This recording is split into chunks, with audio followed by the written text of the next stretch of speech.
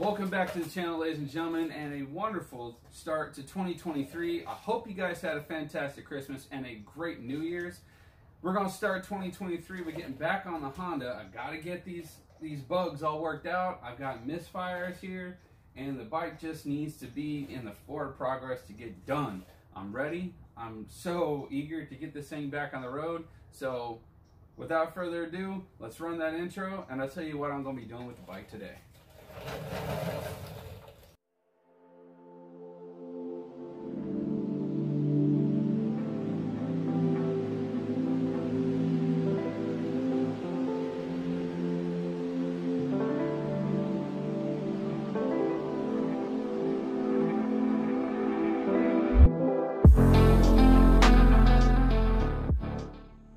Alright, so before I get started and explaining on the bike really quick, I did buy some new parts for the bike, which are up here. I had to go and buy some new controls because these other ones, this cluster here just was not working. I don't know what I did wrong. I got tired of jacking with it, and I'm gonna go back to the original. But if you notice here, you see how this is really shiny right in here? I don't know if you can see with the camera, but then on the top it looks really cloudy. All this stuff here can really use some shining and buffing, and I want to clean that up. So I went to Ace Hardware and I bought a buffing wheel, and I'm going to take this, hook it up to my grinder up here, and hopefully with these 3 stages of compound to polish, I can get this to kind of shine up. These things here, they really look like they can use some tender loving and care.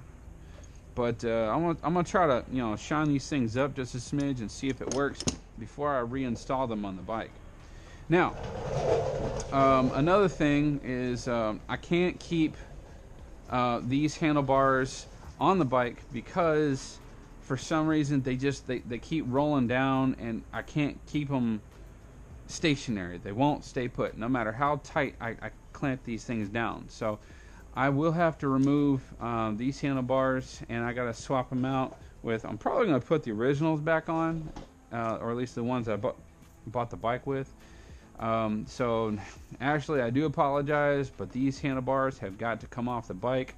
But the good thing is these are still in excellent condition, and I will be putting them on a future project, so they will not go to waste.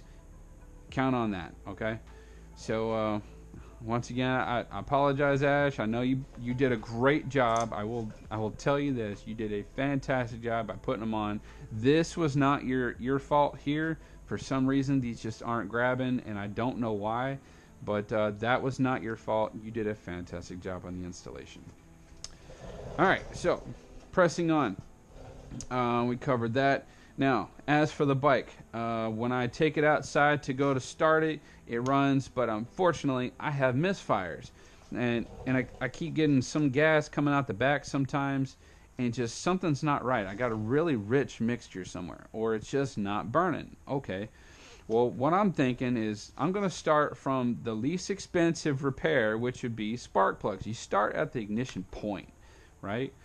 I know I've got compression. I checked them. I know I've got fuel. It's perfect. Trust me, it's coming out the exhaust pipe. And I've got fire because after 30 minutes of running, all 4 of them pipes were nice and hot. I ran it for a good while. But what I'm thinking is I'm going to start at the least expensive possible repair, which would cause these things to not run right. And that would be misfiring from a improper gap on the spark plugs themselves. So what I'm going to do is I'm going to take out these spark plugs, and I'm going to run them over the spark plug gap right here, if possible, and see if the gap is too small or too big. If it's too big, then that would explain a lot. If it's too small, that's okay. It's fine. Now, what happens is if the spark plug gap is too big, then that spark itself is too weak. And if there's a rich mixture with a weak spark, it is not going to give you combustion or any ignition whatsoever. It keeps drowning it out. It just won't work. If the spark plug gap is small, then that spark is actually going to be strong, and it's going to provide a really hot spark, really regardless of any kind of mixture you put in the cylinder. It's going to combust everything. So I want to give it its best shot at combusting every bit of fuel that goes inside the engine. Now what I'm thinking is possible that gap is too big, which is why I got one of these things. Any mechanic that sees one of these will know that these are just a pain in the ass to keep around. I've got like 5 of these damn things, and I couldn't find a single freaking one, so I had to run up to AutoZone and go buy this one. But anyway, I'm going to use this to check the gaps on all the spark plugs. So anyway, I'm going to grab my tools really quick. I'm going to get these spark plugs out of here, check the gaps, see what it is, reset them if I have to. Because I think the plugs are new. When I bought the bike, the guy said he replaced the plugs and the plug wires and the coils. So he was chasing it down by being a parts changer. So I don't know if that's going to be my problem. If it turns out that is my problem, then I'm good to go. The bike shouldn't have misfires, and it will run fine. However, if it continues to have misfires, then it tells me that the spark plugs are good, the plug wires are fine, the ignition coils are okay, and then I have to backtrack it to the next thing down the line, which would probably either be this little box here, or what I'm dreading is going to be this CDI on the side. So I don't know, we shall see. Let me go ahead and get my tools and start tearing into the spark plug.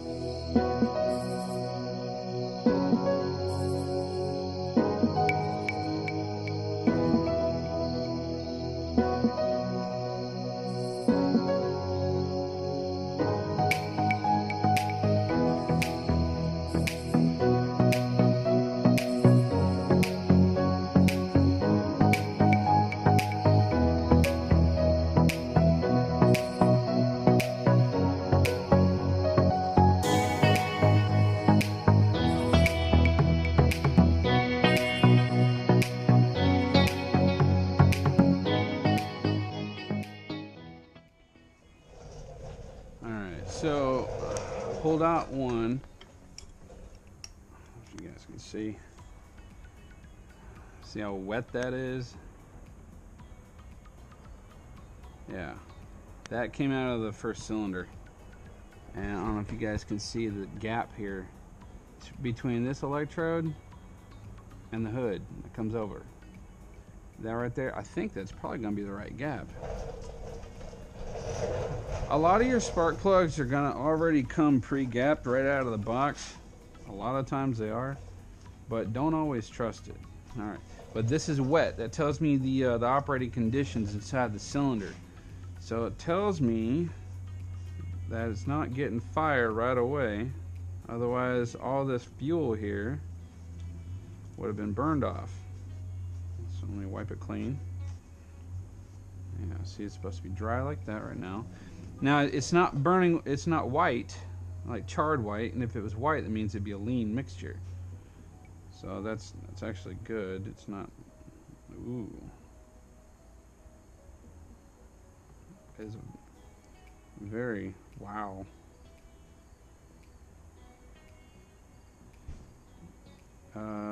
Actually no, I think it was between 3 and 4 thousandths. Yeah.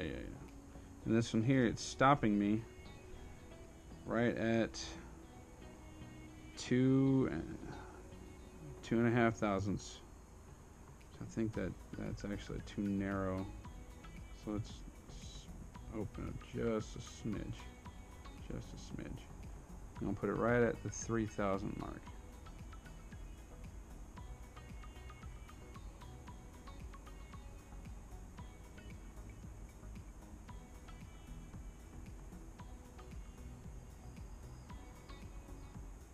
Right about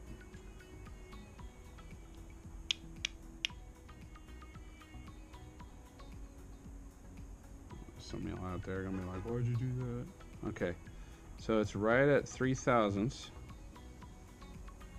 We're gonna leave it there.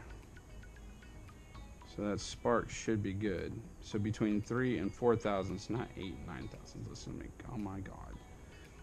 But yeah, I think that is what we're looking for. So I'll go ahead and put this one back in and continue on with the other cylinders and see what we got. This one was this cylinder here. I'm gonna get onto the next one.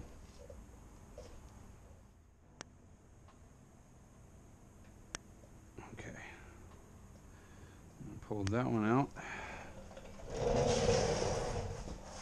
Let's see where we stand. Cylinder 2. See, that one's real wet too. That tells me it's a really rich mixture. It's supposed to be dry. Back in you go. And these terminals look good too. It was making good contact. These are NGK, but these are copper. These are not iridium. I would prefer iridium, but not perfect. All right, here we go.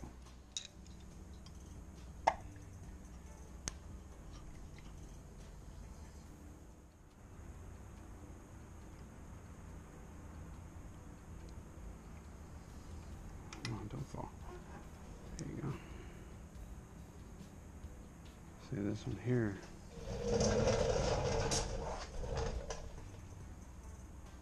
See, this one's dry. This is not very rich. That's good.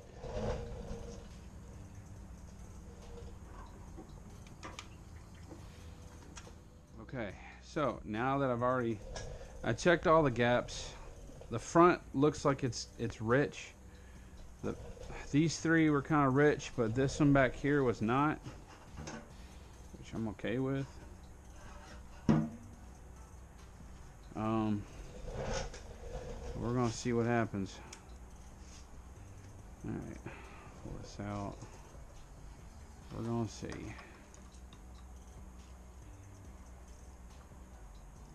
Start now.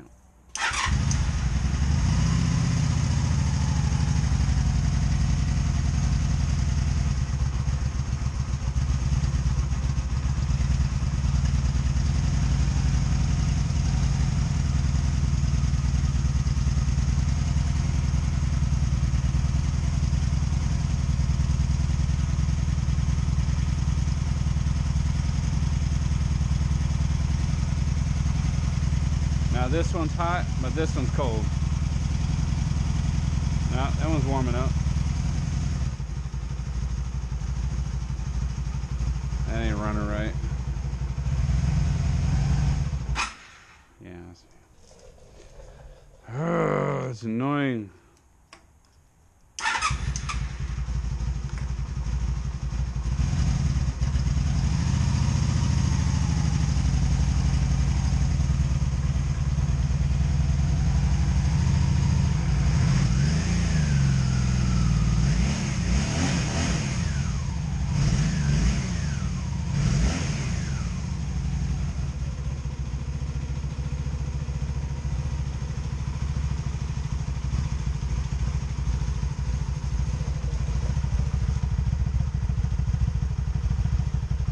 You hear it missing?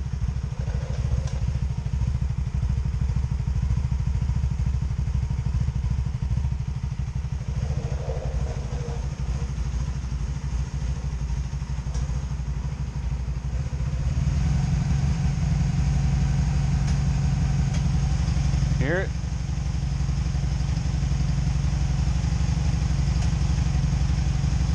That little popcorn popping?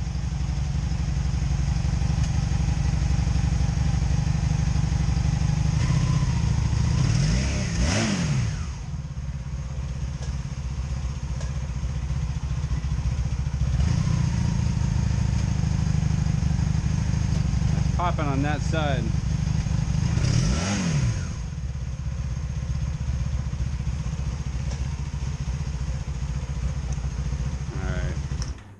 Gonna be it for that. All right, well, at least we know the gaps on the plugs are to spec now. The next step is gonna be, I really don't know if I have to check the wires, because I mean the wires are brand new. I've already inspected them. The wires look great. The coils look good. I've already ohmed them out. They're providing spark to both sides. So I think it's very possible that next step is going to be these boxes here. So they have an ignition system for you know, a new stator, new little box here, and a rectifier regulator for like 80 bucks. And that's really not gonna hurt me on too much, so I'm probably gonna go ahead and I'm gonna do that next. But unfortunately, that does not settle with me, man. That sucks. I mean, don't get me wrong, the bike sounds good.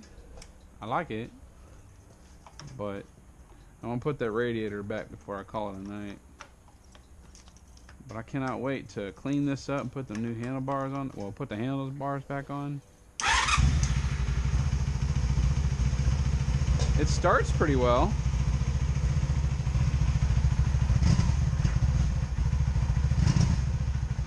Yeah, it's not supposed to hesitate like that.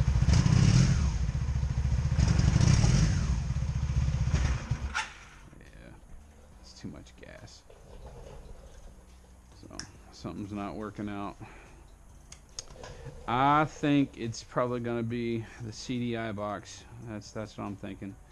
But I don't know. I need to run a check on the stator here. I got to figure out the stator is actually putting out the right amount of power to provide for spark. Because if it's not, it'll also cause it to hesitate like that as well. And when I was riding down the road, whenever I go to give it some throttle, you can just, it would bog and then eventually get to the point where it would want to die. And I'd start it back up, it'd run okay in neutral, but you put it in gear, and once it's under load, man, it didn't want to keep you squat, and it just kept getting worse and worse and worse. And it got to the point where you couldn't even put any throttle into it when it was in gear. It got to the point where it just said, no, I'm not doing it. Nope. So, anyway, well, that's going to be a wrap for this evening's video, ladies and gentlemen. I've done everything I'm going to do with the spark plugs for right now. But